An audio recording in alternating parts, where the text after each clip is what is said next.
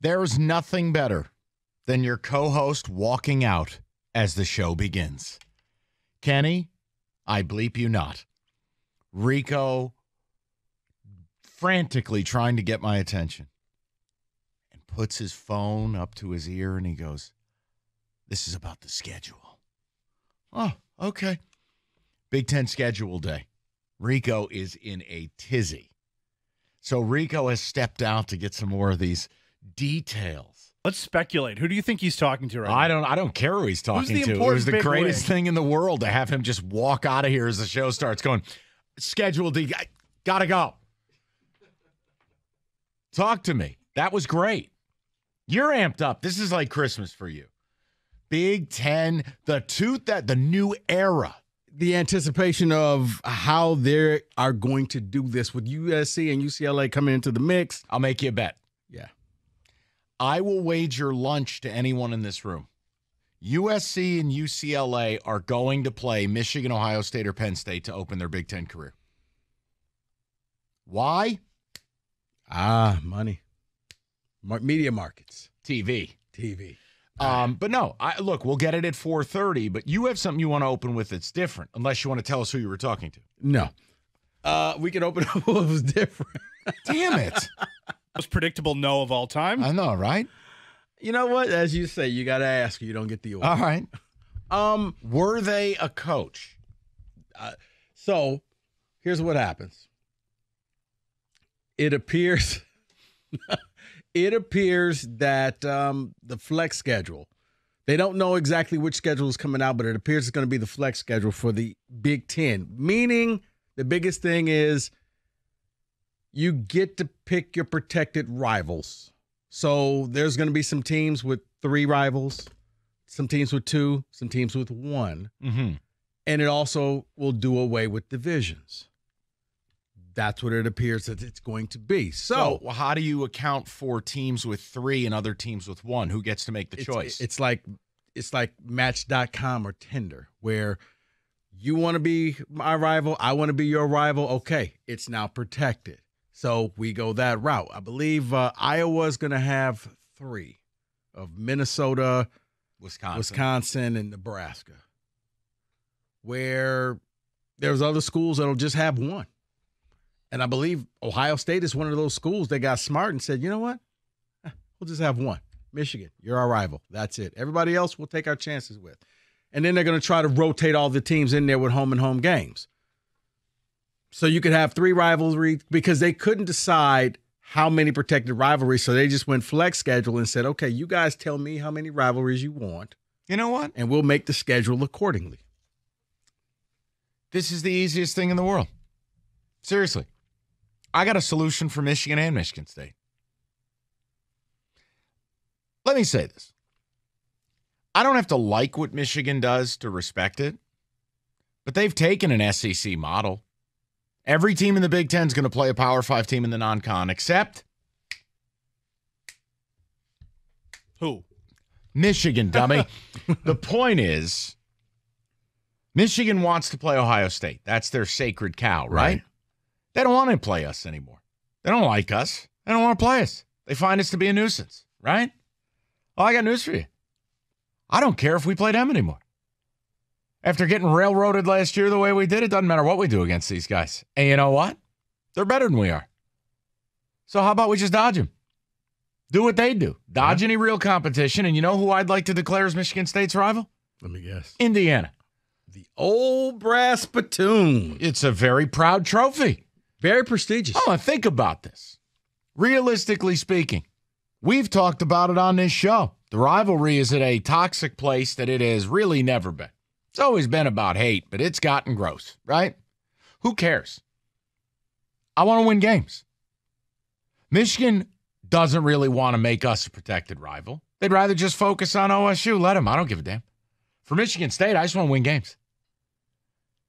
Honestly. See, I think for Michigan, I think for both schools, man, it's almost that I don't think either school really wants to play the other. You don't want to, but you have to. It's like inviting the in-laws. You got to just to keep the peace, but no, I don't have to. I really, if they don't show up, I'm good with that as well. But I think out of obligation, You want to be rivals? Yeah, kind of figured you were going to say. No, I don't. If you're telling me the conference is allowing me to select who my protected rivals are, why would I have two? I think the smart money is taking one. Right. So if I'm Michigan State, why would I have Penn State as a rival as well? Why would I have Indiana as a rival? Why would I protect these games? Protect one. Here, call Northwestern. Would you like to be my neighbor? Right. I was about to say, that's it. Hey, Northwestern, we got a large MSU alums in Chicago area. We will fill your stadium every time. But see, the idea that they have left this up to teams, that is laughable. No, it was the debate. It's kind of like with the SEC. The SEC went into the final 11th hour trying to decide their schedule because half the teams wanted to play 9 games. The other half said 8 games. And finally they said, okay, you know what? We're going to kick it down the road. 8 games for 2024. We'll figure it out later. We're going to buy ourselves another year.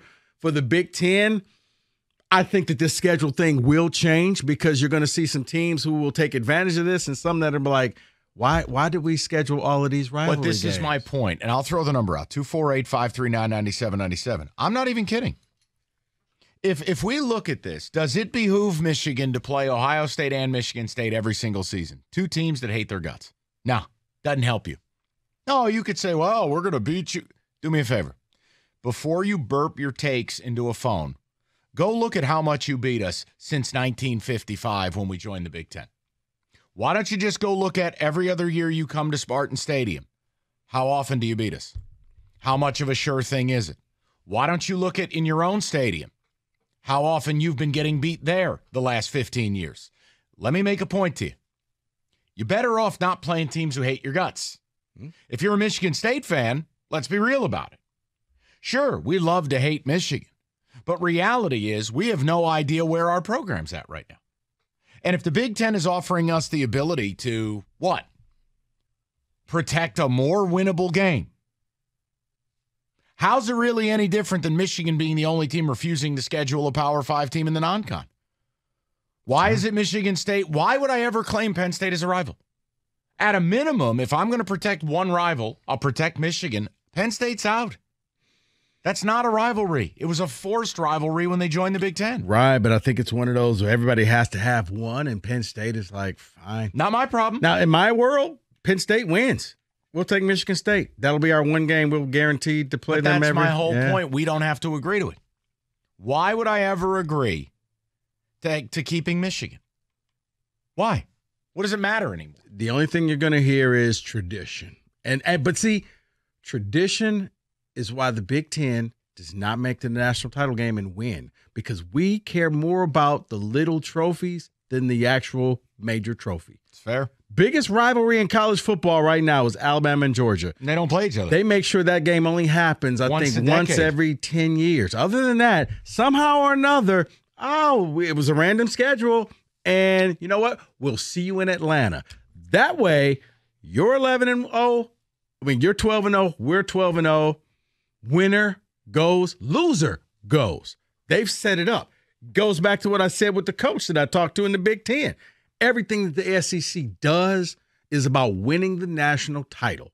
Even coming down to scheduling. They'd rather the 8 games so you could play an extra easier game so you could pad your schedule. So what do you think we're going to see at 4:30 structurally? Structurally, that 4-team divisions? No, I don't think it's going to be any divisions. I think they're just going to come up with just one division, and the top 2 teams play in Indianapolis, which is going to be difficult because you're basically telling all those other like the Big Ten West, you don't have a shot anymore. We're tired of supporting you. We're tired of acting like you mean something. Well, hold on now. Wait a second. If the top 2 teams are Michigan and Ohio State, that means you're playing back-to-back weeks? And you've just totally devalued one of the great rivalries in college football. Mike, you remember the Leaders and Legends? Yeah. That was set up so that Michigan and Ohio State would play in back-to-back weeks. Yeah, but hold on. It never materialized. I understand that, but that was also 15, 20 years ago. Right. Rico, in the here and now, if you're a Michigan fan, if what Rico's saying is correct, I don't know if it is or it isn't, but let's just talk about it for a second. Do you really want the possibility of your game, which right now is winner take all? Factually, right now, unless something changes drastically. Most years, Michigan and OSU, it is winner take all to go to Indy. Now you mean to tell me you could go into that game and the result could not matter in the least? Not in the least. Because the next week is the real winner, which we've seen in the NFL. And you know what happens in the first round of those games? Hey, we're finishing the year. It's Bengals-Ravens, but Bengals-Ravens are playing in the wild card? Mm-hmm. Nobody cares. Mm-hmm. See, to me, that's disgraceful. That's an embarrassment. That would be the equivalent of the SEC switching to a model, and I understand that this isn't totally relevant because Florida's no good anymore. But if Georgia and Florida played in the world's biggest cocktail party to finish the season and could face each other the next week in Atlanta, that game doesn't matter. Got devalued. You're telling me that's what you think's happening at 4:30? That's what I believe is happening. With no divisions, they're going to go to the top teams. Now, like I said, I would love for them to even – I don't know if they're even going to expand the playoffs and have a 14 playoff for the Big Ten title, which would be better. What, semis and then a final? Right, and then a final. But looking at this now, if they go without divisions, they're going to go with the top two. So here's my other question. Do they go without divisions because they know that while they haven't officially expanded today, they're going to by the time these games actually get played? Look at that man. Is that – so basically what we hear today may not ever materialize? No. I think it may materialize for 1 year. And then in 2025, we do it all. Kind of how what they did for the pandemic year, where a brand new schedule was invented. And guys, sorry about all the other stuff, but here's a new schedule. I don't think they're going to stick with this because you may have new teams coming in with Oregon and Washington. And then maybe they go with the pod system. So let me ask a question to the people. Your rivalry thing is already out there. I'll be honest with you. If the Big Ten's allowing me to choose how many rivals I have, you know what? I don't. Piscataway is pretty nice in the fall. That's what I'm saying. The rivalries don't mean anything anyways. But here's the bigger prevailing one. It's not necessarily what we're going to see at 4:30. What do you want to see?